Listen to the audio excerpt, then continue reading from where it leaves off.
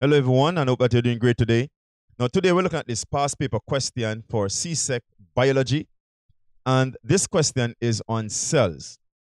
The statement is that figure 1 shows the internal structures of a generalized plant cell, and the first part of the question asks us to name each of the structures labeled A, B, C, D, E, and F.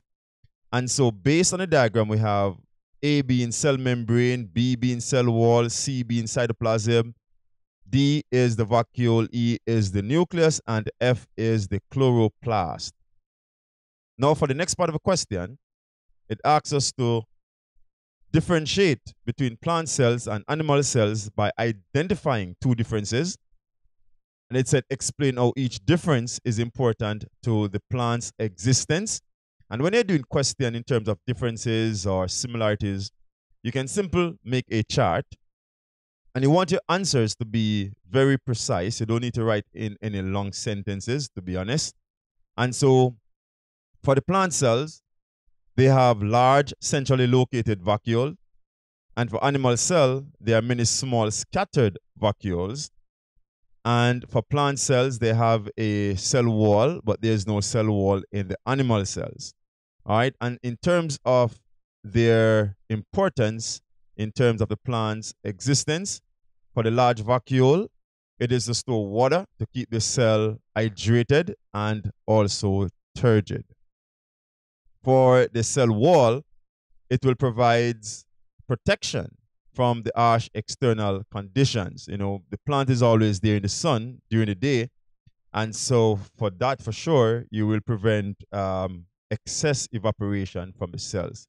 So the cells will not lose as much water during the day by evaporation. All right. And of course, other factors such as the wind and even from animals or say predators, you know, the hard cell wall may protect the plant from that. All right.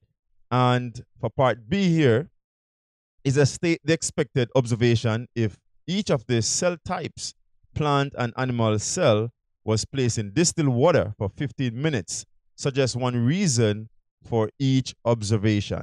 And so for the plant cell, it will definitely becomes turgid, but the shape will be the same. All right, so it will maintain its shape. And the reason for that is the presence of a cell wall, and the cell wall helps to maintain the shape and also prevent the cell from bursting.